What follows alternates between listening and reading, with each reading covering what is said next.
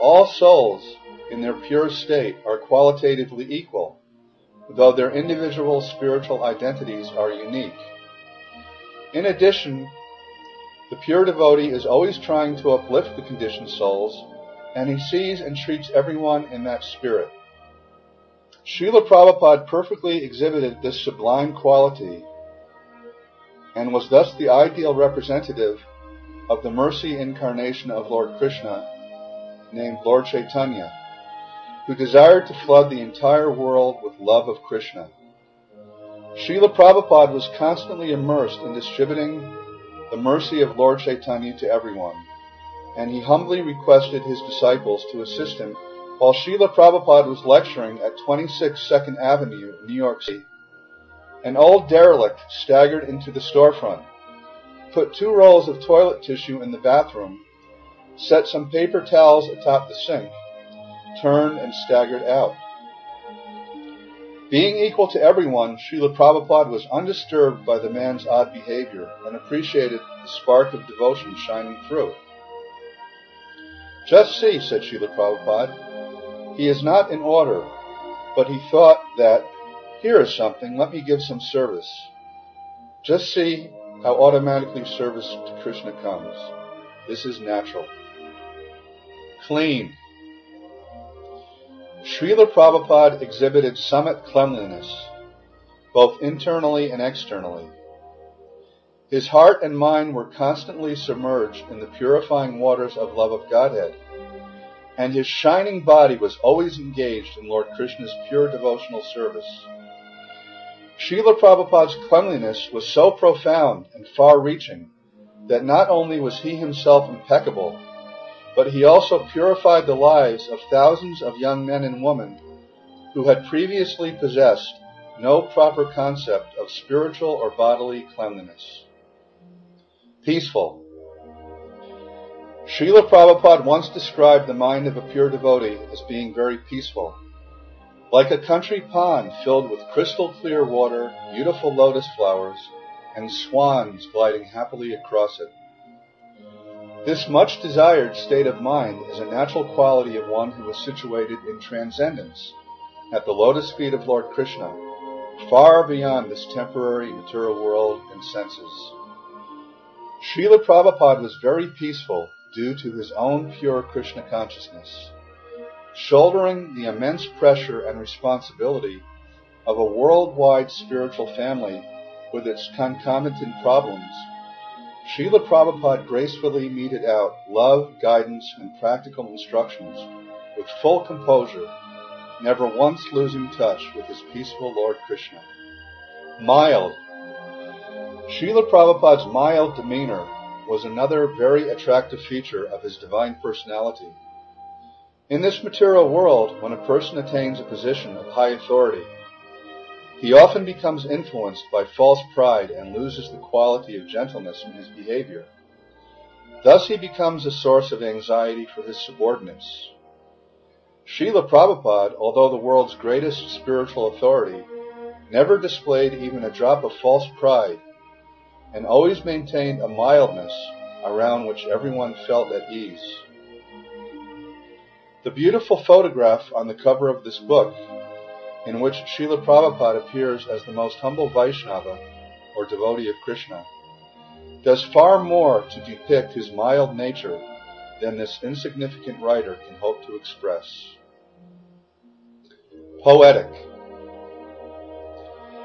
Srila Prabhupada was poetic not only in the literary sense, as evidenced by his beautiful poems glorifying his spiritual master and Lord Krishna, but in every aspect of his personality as well.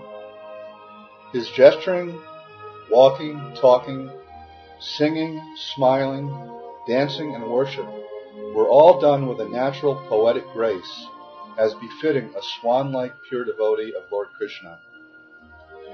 For those sensitive souls who had embarked on a pilgrim's progress in search of ultimate truth and beauty, attaining Srila Prabhupada's sublime association marked their journey's end, and they happily gave up all mundane pursuits to engage in his service. Such was the attractive power of Srila Prabhupada's poetic nature, which manifested wonderfully due to his super excellent level of Krishna consciousness. Sane. The living entity in this material world has become mad due to the influence of Maya, or illusion. In reality, the living entity is an eternal spirit spark. He sees himself as a material body, forgets his intimate relationship with the Lord, and fails to see how everything around him is emanating from the absolute truth. Srila Prabhupada was never under such misconceptions, however, as evidenced by his pure devotional service. Out of natural humility, he never promoted his own elevated status, but once, when pressed by his disciples for information concerning his position, he modestly replied, quote, "Never was there a moment when I have not thought of Lord Krishna in this life," end of quote.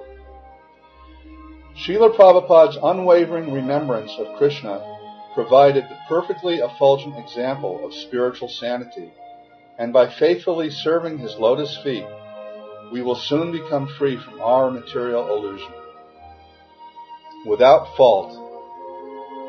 Due to being situated in the internal spiritual energy of Lord Krishna, Srila Prabhupada was without fault, free from the four material defects, namely the tendency to commit mistakes, to be an illusion, to cheat others, and to possess imperfect senses. Because Srila Prabhupada performed his devotional activities in a mood of full surrender to Lord Krishna, he was guided by the personal hand of the Lord and was consequently mistake-free. His freedom from illusion was shown by the fact that through his preaching work, millions of souls were enlightened with spiritual knowledge. By sacrificing his own bodily comforts for the service of mankind, he demonstrated his complete freedom from the tendency to cheat others. And finally, his eyes being smeared with the ointment of love of God, fully spiritual, as were the rest of his senses, which were ever engaged in the transcendental loving service of Lord Sri Krishna. Surrendered to Krishna. Srila Prabhupada's complete surrender to Lord Krishna was shown by his constant engagement in devotional service with mind, body, and words. Another symptom of a soul fully surrendered to Krishna is absolute detachment from the bodily concept of life. At the advanced age of 70, despite several heart attacks and many other ordeals, Srila Prabhupada single-handedly planted the seed of devotional service to Krishna in the hearts of thousands of fallen souls.